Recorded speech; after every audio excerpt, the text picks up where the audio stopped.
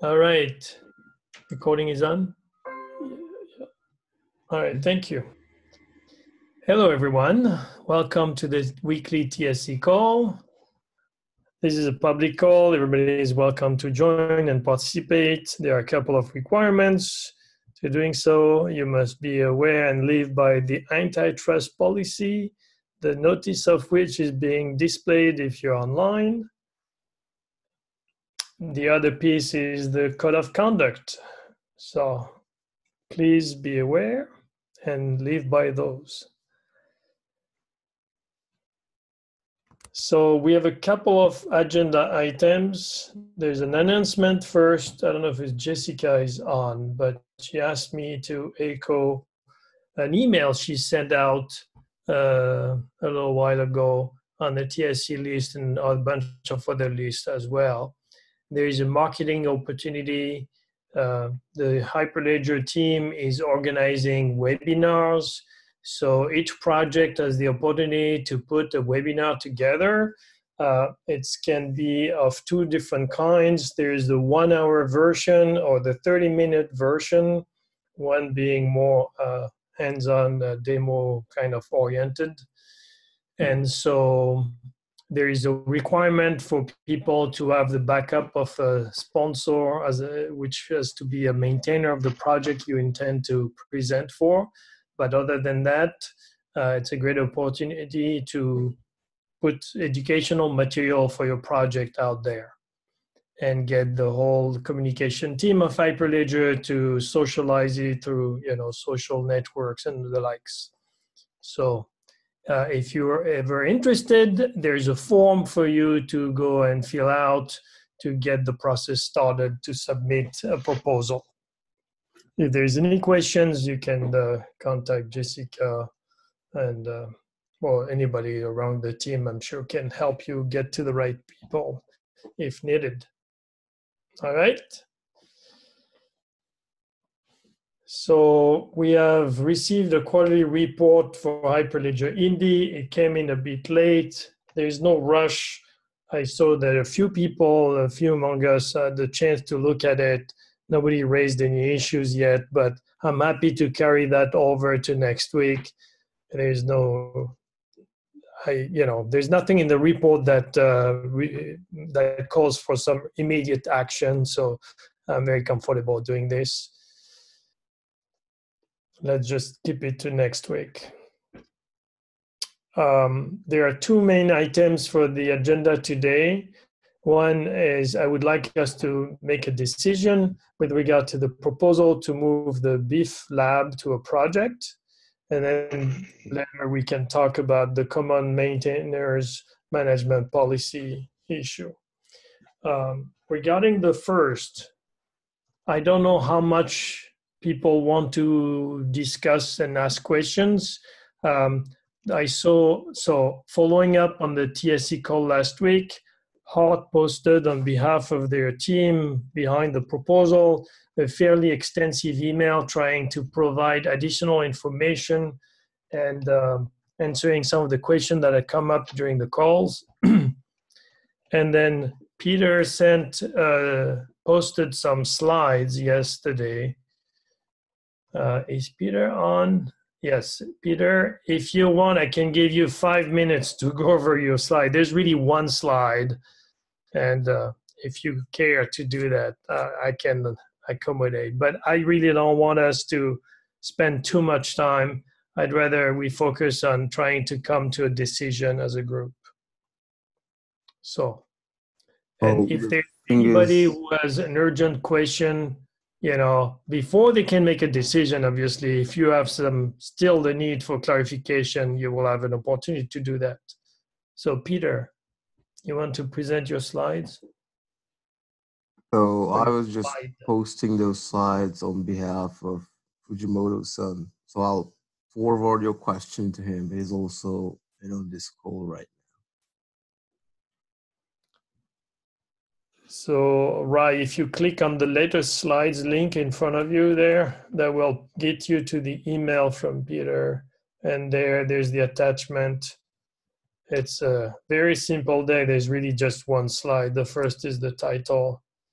And so do you guys want to talk to this slide?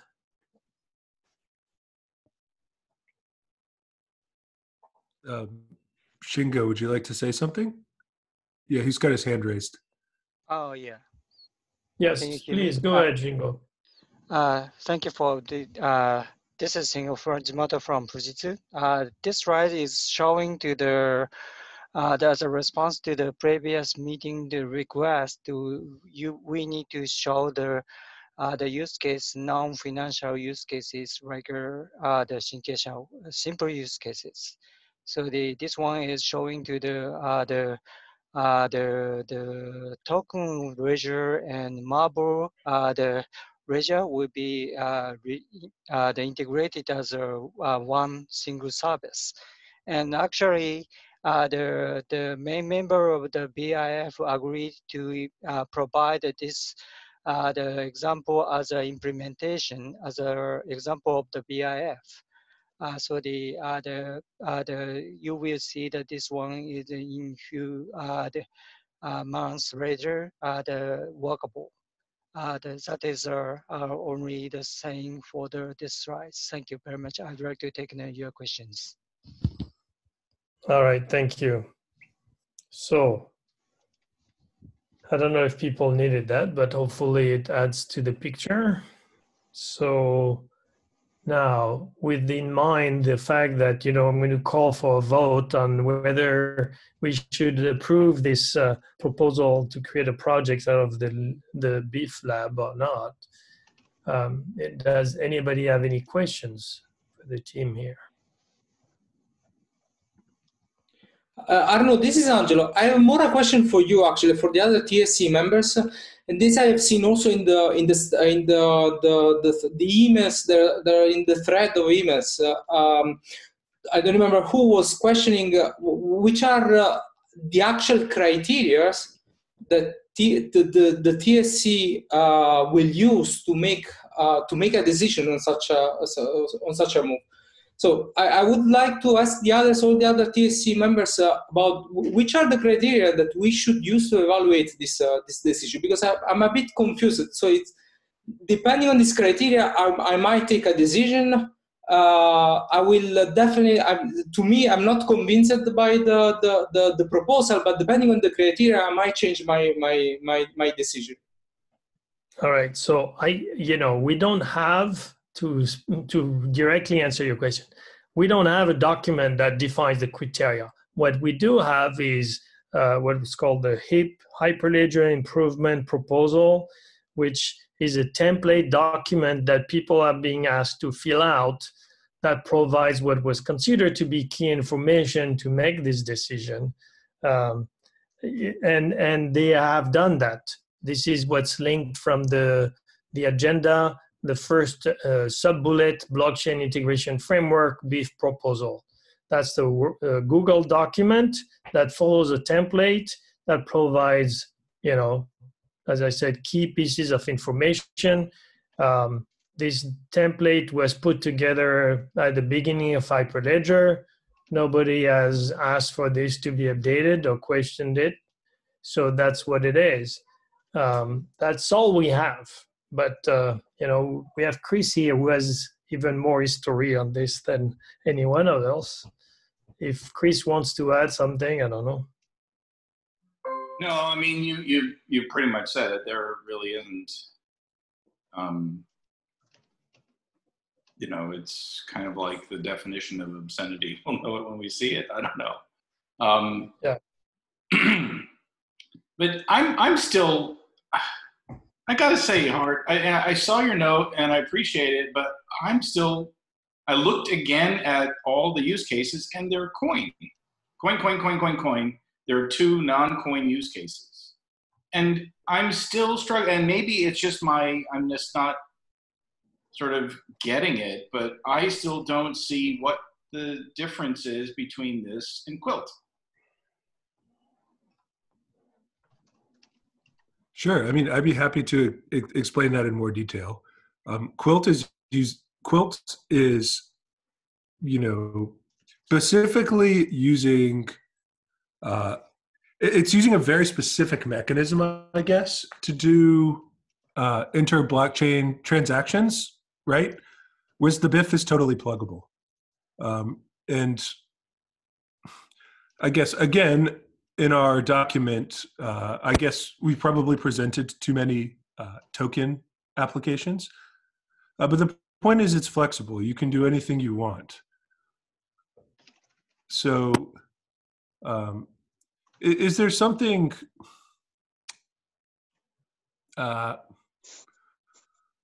So, Hart, yeah. Can I just add something real quickly? Sure. So, Chris, my interpretation of this is Quilt is a protocol about a very specific kind of transaction and a very specific kind of asset. BIF is really an SDK. It doesn't tell you what a good application is, but it does allow you to create these applications that involve transactions that span blockchains. So when I read it as an SDK for building something. Some of those somethings are going to make sense, and some of them are not going to make sense. But the SDK itself is something that I think is pretty valuable. So, I mean, again, as I've said a number of times before, I think that if we were going to try to come up with an SDK that could be portable from one platform to another, then you can write clients that they don't care what's behind the curtain, right? The APIs are all exactly the same. And the implementation of how you do consensus and, you know, whether you use a Merkle tree or whatever, irrelevant, right? So from that perspective, I mean, it's the one place in our architecture that I think makes sense to start working on. But I think that we need to walk before we can run. And so now we're putting together a SDK that you're intended to plug stuff into the back end. And I suppose that's one way of doing it. But I would think that it would be better if we can come up with the model that says, if this is our data model, if this is our model for how transactions are made, then we should be working to get the frameworks to adopt that model, rather than try and shoehorn in things that don't necessarily fit. If you follow my meaning. Yeah, I mean, what do you mean by shoehorning in things that don't fit? When you have to build in a shim an implementation of a driver that's going to make the back-end calls, there's an assumption made that the models are basically maybe not isomorphic, but they're extraordinarily similar, right? You're going to have a situation, I think, where you're going to be trying to adapt a platform and its SDK, or you know, its protocol, its APIs are going to be a square peg for a round hole. Peter, there's a big difference between the kind of SDK that Chris talked about before, which was to have some kind of like common SDK that allows you to, you know, have plug your application to different networks. And this actually implies that you're talking to multiple networks at the same time, right? Doing these kind of transactions across networks. Well, I think that's a secondary thing. I think that comes afterwards. I don't know. I mean, look, and I said this before. I said this in the thread part that you cited in your note. And the last comment I made was, I still think that it makes sense to make sure that everybody, all the maintainers and the contributors to these various projects, are essentially bought into the same model. And I don't know that we're there. I don't know that we're even trying. So, you know, I guess sure. But I just think we're... Yeah, I agree with you totally. That the best possible solution would be if everyone agreed to a common data model. But I'm not sure this is even a reasonable thing to ask within Hyperledger, much less with much less outside of Hyperledger, like, a lot of the business applications that say, Accenture does involve Corda. Are we going to be able to get Corda to collaborate on a data model with us? Are we going to be able to get Ethereum to collaborate on a data model with us? But again, I hear what you're saying, and yet at the same time, I'm also very mindful of the fact that the integration happens at the application level, not the blockchain level. And so, in a sense, it almost doesn't even matter what the underlying data model is. But one way to think of this, Chris, is that this is your application level SDK. I mean, yes, it's not sitting on the client, but this is how you build your application. And the criteria that I would ask you for is not, is it a perfect data model? The question is really, is it useful? Is it useful for building applications? And I think the reality is we're not going to have consistent data models. It's unrealistic to believe that there's going to be an effort among the maintainers to coordinate that kind of activity. So the question is, how do we get usefulness out of this? You've got two companies that are sponsoring but this. I mean, okay, I hear what you're saying, Nick, and yet at the same time, let's say I'm trying to do the food interoperability use case that's in the white paper. Let's assume I'm doing that, and organization A's blockchain uses GS1 data model, and organization B's uses Edifact. That's the application data model. These things are not the same. There are some ontologies that try to make them somehow or other somewhat interoperable, but that's a huge thing. It's not just some smart contract. It's a whole right. Well, to go farther on that, from the identity side, we've learned that having different data models is actually a big advantage and one of the drivers behind having separate chains. So it's not about just telling everyone they have to follow the same data model. And so this adapter type approach has a lot of business value and application value because it allows you to have loose coupling between the ledgers while still having some sort of agreement between the two systems about how translation between one and the other has to occur. And so there are ways of making it so you can validate the other ledgers state natively on your chain. I think some of those are stronger from a trust architecture standpoint. But it's clearly there's business need for this as a solution with the companies we're seeing sponsor it, and having this kind of tool set to make those types of adapters gets us closer to those steps that I think are farther along in kind of how we evolve this in terms of interoperability going forward. And I don't think the intention is to solve every one of these data model problems. I mean, Chris, you're pulling out something that's an extreme example. It may be common, but it's extreme. The question isn't, can we solve all problems? The question is it useful for solving some problems, or maybe enough problems to justify being a project? And I think that's probably the case. Sorry. Yeah, so to follow up on that, I wanted to keep and try to give some answers to Angelo's questions about, what are the criteria. I mean, the kind of information we've been looking at before to try to assess whether, we should approve a project proposal like that, were things like, of course, does that fit within Hyperledger? That's an obvious one. But beyond that, there was like, is there enough support to make it a viable project? And I think, having two companies was always considered to be a good sign, which is the case here.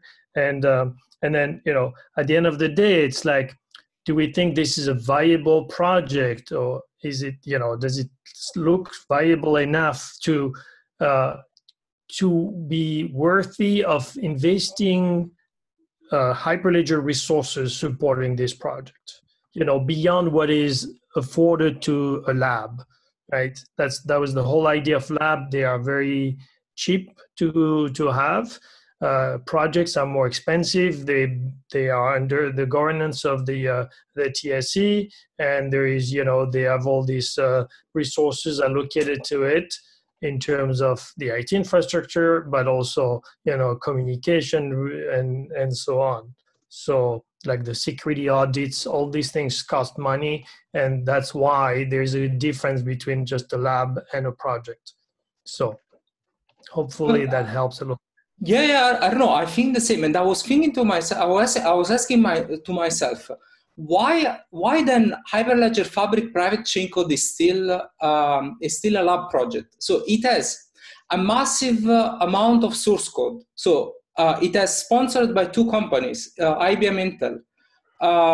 It's full. So there is code there. You can run something. So, but this project is just a proposal.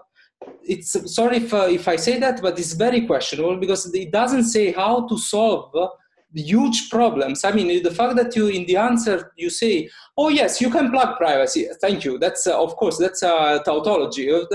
We can plug privacy, but how? I mean, that's a hard problem. How to make how to realize privacy? You know, that's the hard problem. So to me, if we accept this to become a project. Maybe there are also other projects that needs to become automatically projects, other labs projects that needs to become projects automatically. So this was this is personally what struggles me to understand. So either we set criteria precisely. There is also in terms of code availability. So for example, it's important that there must be something running that they have to show. We have to pretend them to show. Hey, give us something. You say that this is useful. Give us something that we can evaluate and say, oh yeah, you gave us something that is showing, it's promising, it's going this direction. Notice also that Fabric private chain code. Now, of course, I'm sorry, I'm from IBM, so maybe I'm definitely biased. But there's also a publication accepted at the conference, so the work has been also peer reviewed, which I don't see for this for this project. Okay, but Angelo, so let me say one thing first. The private chain code, there's not been a request made to the TSC to turn this into a project. And I think, in fact, if anything, it's going and to you go won't hear one. Not to distract, but I think the point was nobody's said no to FPC. So saying that FPC isn't a project, therefore this shouldn't be a project, doesn't make logical. Exactly. That's beside the point. So let's leave that aside just for the sake of it. And then, so then there is not going to be more specific criteria for you to make your decision. I gave you as much as I can. If anybody else has additional information, please go ahead and provide it. But if fundamentally, if you believe there's not enough, well, then you shouldn't vote in favor of it. That's just the way it is. And by the way, this is a lab, right? So, people may decide, it's not, they haven't convinced me that it's, they have enough to be worthy of a project yet. And we can say, you know what, keep making progress as a lab first, show me that you can actually achieve something, and then we'll talk again about making it a project. That's a reasonable position as far as I'm concerned. So, and at this point, it's up to every one of us to make their own call. So let me turn again to everybody before I call for a vote. Does anybody have any other questions they need to get answered as much as possible before they make that decision? This is Troy. I was putting into the chat that I think the difficulty is evaluating earlier projects or projects that have less sponsors. So the decision seems to become very subjective. And I haven't really resolved that issue, at least for me.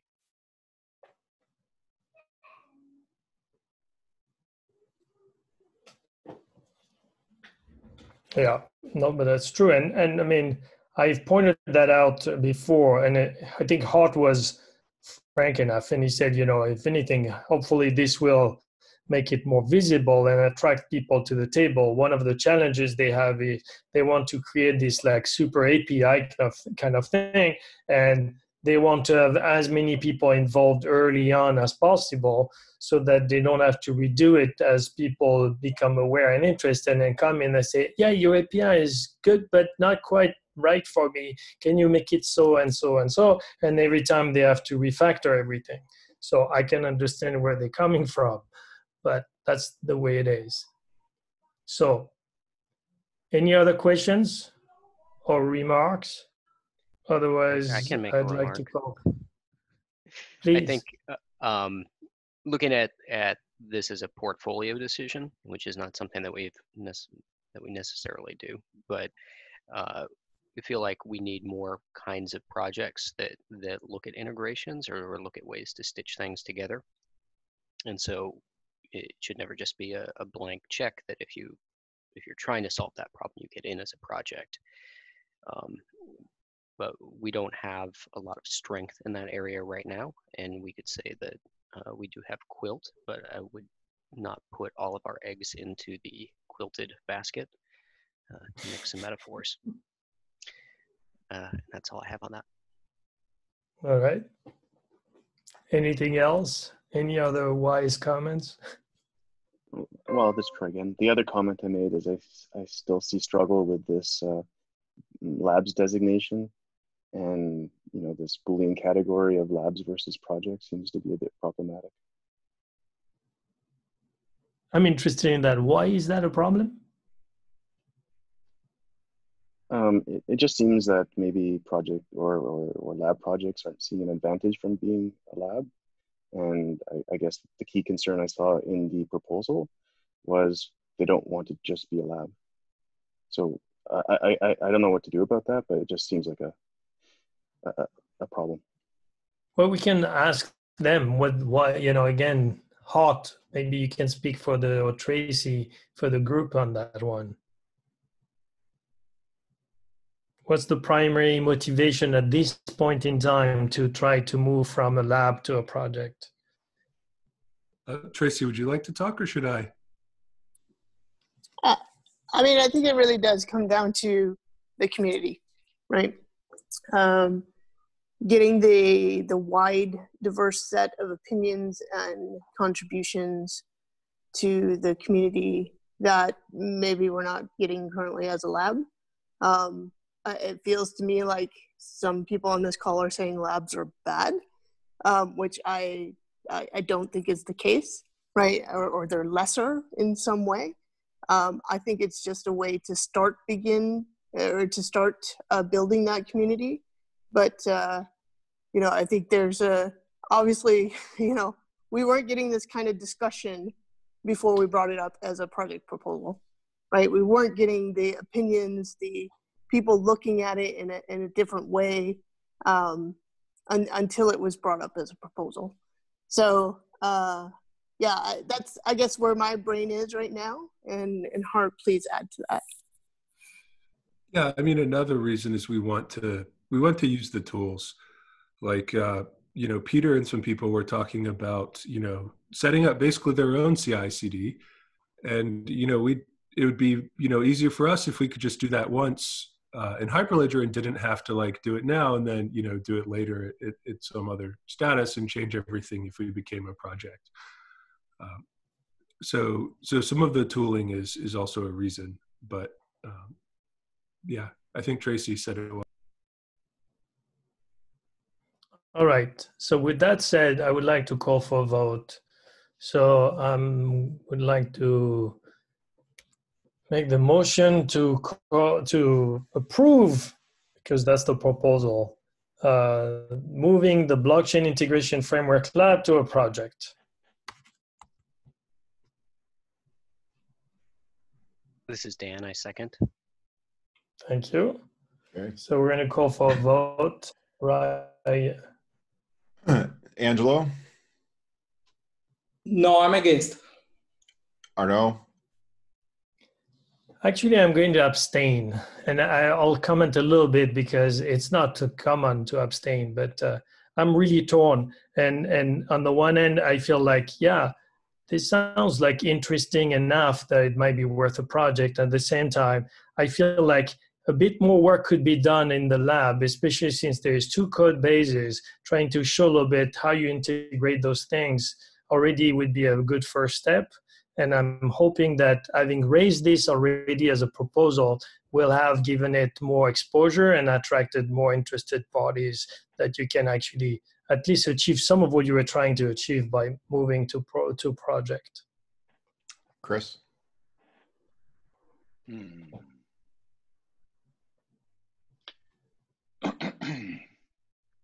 Well, I guess I'll say okay.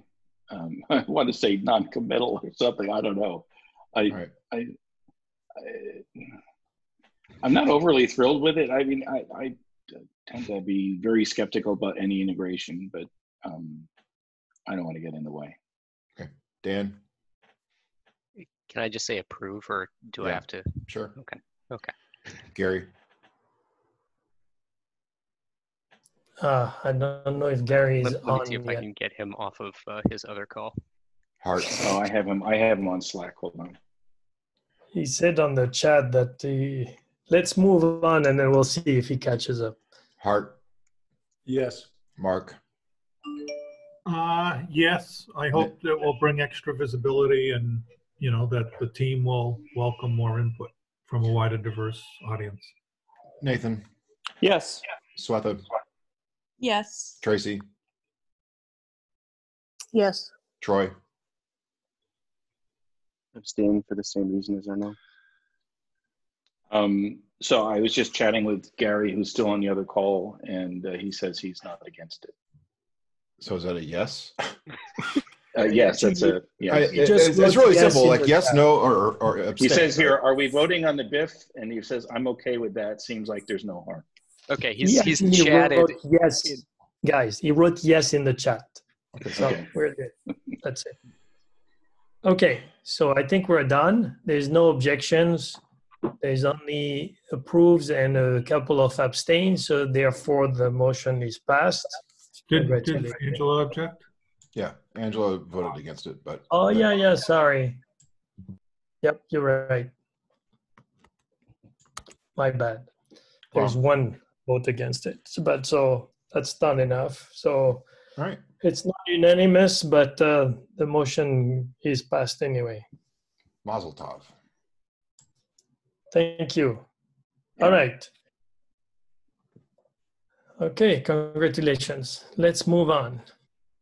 So I would like to continue the discussion. We started a little bit, and I try to put a bit more meat around the bones in putting up together an issue in the decision log, and it lists a few existing policies regarding how the projects are maintaining or managing their maintainers list. And there are variations for sure. The issue for me is, in keeping with what we try to do with the common repository structure, is, trying to provide some consistency across the different projects. And to be clear, I don't mean necessarily that there is one policy that's very constraining and that's adopted by everybody. I think at least I would like to have some basic policy that would be the default for projects that do not have one, and happy to adopt whatever. It sounds reasonable, and then maybe it will influence some of the existing projects to have some to align their policies, their existing policies with that one. But in any case, I think it's bad that so many projects do not document how maintainers are being, elected or selected, and so at the very least, we should have some kind of documentation of how this is being managed at the project level. And so as part of that, we have to kind of define, what are the key elements of a management policy that you would expect to find in that kind of policy. And so at this point, I don't have a specific proposal again. I just started trying to gather information about what the current state is. I only found like a handful of projects that actually have one. So there are quite a few projects for which I haven't found any. I don't know if they have one. If you do, there's a list there. It's a wiki. You can update the page, and once we have gathered enough, I think we can start putting together the elements that are common and maybe what is missing, what seems to be reasonable, and together we can kind of start building what seems reasonable, and again, we don't have to decide this is the one and only one, but we can at least have some common ground. So that's the premise, and this is what I'm trying to achieve here. I saw there are several people have actually started commenting on the issue. Thank you for doing that. I would like to open it to everybody to discuss and share what they think about this.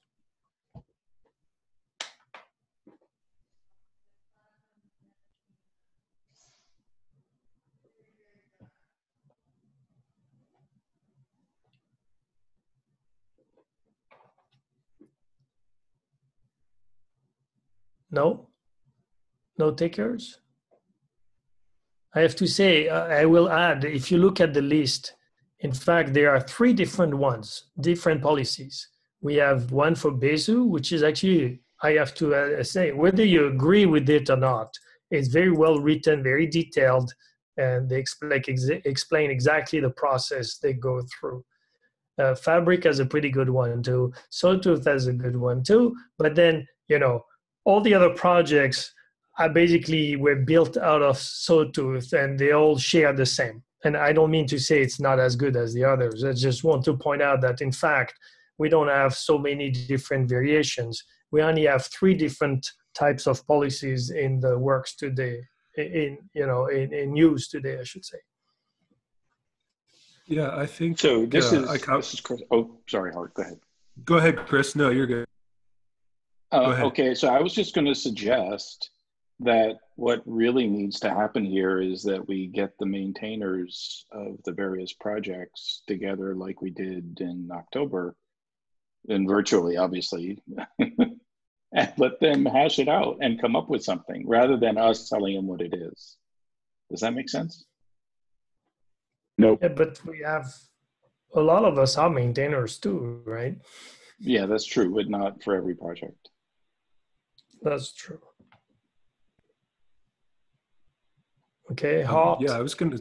Yeah, I was gonna think. I believe Gary commented on there, and it made a lot of sense. That we have some kind of like core policy that people can adopt. I mean, sometimes we need like a slightly different policy, and I mentioned Ursa as an example there, where, you know, you want to sort of break out into like types of maintainer and other stuff like that. But I think Gary's suggestion was excellent. And you know, that sounds like a good way to go. So is Gary on? I'm here. Can you hear me? Yes. So do you want to speak up to this? Yeah, I mean, I guess what I was sort of proposing was, it was kind of along the lines of what you said. I thought that maybe we could at least have a set of, you know, a couple of like standard types of policies, at least, like what, you know, the, how do you become a maintainer, right? Like, you know, here's how you become a maintainer. Here's a retirement policy. Like there might be like maybe 3 or 4 different types, like I guess attributes, we can call them attributes or whatever, that might be in the policy that people should have. They could no-op one if they say, hey, we don't have one for that. But that was the basic concept, right? Pick a couple of these standard things in a life cycle of being a maintainer and say, hey, this is what you should at least document how you do it, right? Here's how you become a maintainer, and you know, you have to do X, Y, Z, and it requires a majority of the maintainers to vote for retirement of a maintainer, or whatever we want to call for inactivity. We define inactivity as this amount of period, and again, it's a vote of majority. You know, and maybe if there's something, if there's not maintainers available for something, I don't, you know, we could. So I mean, there's at least 2: how to become one and how to retire one or make one inactive. That at least people would, you know, that would be kind of the standard that we would have. And you could pick your own how you want to do it, but you would at least document those 2, at least those 2 processes for the maintainer. There is one that's not covered here explicitly, and I don't know if that was an oversight, but Aroha does their maintainer elections in GitHub chats for the group, like Aroha-iOS-maintainers. They have a discussion there and they vote there. I know back when we had Garrett, you know, you could vote there. on it to make everything public. And you can make your argument, but yeah, I'm totally in favor of making this as explicit as possible. And right, do you know if there's a documentation about their process somewhere? No, I don't. Do we have anybody from the Roha project on who could speak up to this? So I think that, so what are we saying? Are we saying that we're going to have a framework that you need to have? How do you become one? What are your responsibilities? How are they removed or retired or whatever? Is that? I think what Gary was saying is at least we should have, a requirement that every project has a policy that's documented, and a list of items that you expect to be covered in the policy. Right, a framework, right, exactly. Yep. Yeah. I'm good with that, but I guess coming up with that framework, maybe it's not that hard. I don't think it is because we already have some, so I'm happy to But take a I look. still think that you want some buy-in from the maintainers. I don't think we want to impose anything. That's but all. I'm not hearing that we have to have a unified one. Yeah, okay, but I still would like to. It wasn't unified. I think it was to say, one, you should have a policy. Here's some common policy stuff that we expect you to have, and you can do it. And we can, like our government likes to do, we can make it a recommendation, but not a mandate. Right. I like Chris's idea of bringing it to the maintainers, but I think, we are a technical steering committee. We are not a technical governing board. So there's a balance we have to do there. I can see us saying, here's some guidelines that we hope projects would follow and steer them in that direction versus thou shall have all of these covered. Yeah. Well said. I kind of like that. And are we also making a recommendation as to where that policy is defined? I mean, we see there's a number of different places here. Well, it's for us to decide. Personally, you like the name file. I actually kind of like the basic MD approach. I actually kind of like the basic approach, to be honest. To have it in the maintainers file? Yeah, I like that. I think at least having a link from there, if it's not there, is an obvious place you look for. Another thing worth noting about our maintainer policy is we also do our governance on GitHub. If you want to add someone, you do a poll to the maintainers MD. And the discussions and the votes are in the GitHub comments. So it provides a semi-permanent record for it there too. So we're kind of like Roha in that sense. Fabric does the same. Yeah, because it's the easiest. It was the easiest way to get a voting mechanism and an audit log, as you said. Yep. Yeah, so at least we could point that out as a way to do it, right? And that might influence those who don't have a way yet and are like, how do we do this? Rather than reinvent the wheel every time, they might say, hey, that sounds like a reasonable way, let's just do this.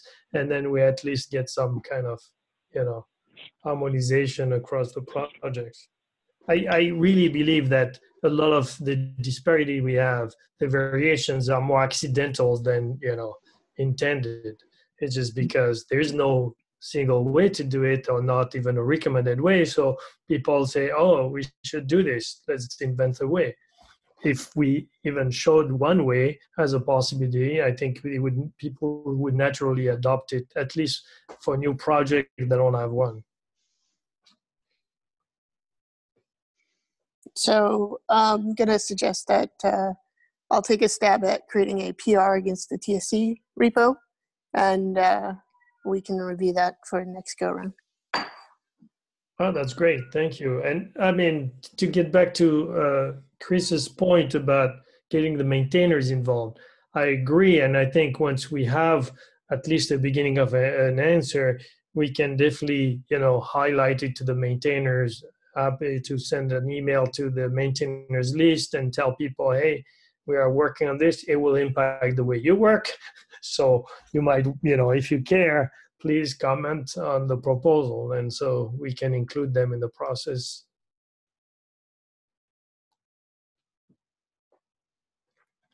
Speaking of the Hyperledger repo, right? I know you were working on this for the document, the governance document we're supposed to start putting together. Any updates on this? The repo exists. I would defer to Brian on that. Yeah, that's on me. No progress on that yet. Okay. All right. So I think anything else we want to add to this question? I think we have a plan. Thank you, Tracy, for volunteering. If nobody else has anything to say on this yet, let me ask if there's anything else somebody wants to bring up before we close the call. We have 10 minutes, and I don't think anybody minds closing 10 minutes early. I'm happy to do so, but if you have a burning need to share something with the TSC, now is your chance. All right. If not, then I'm going to call it. So thank you all for joining, and we'll talk again next week.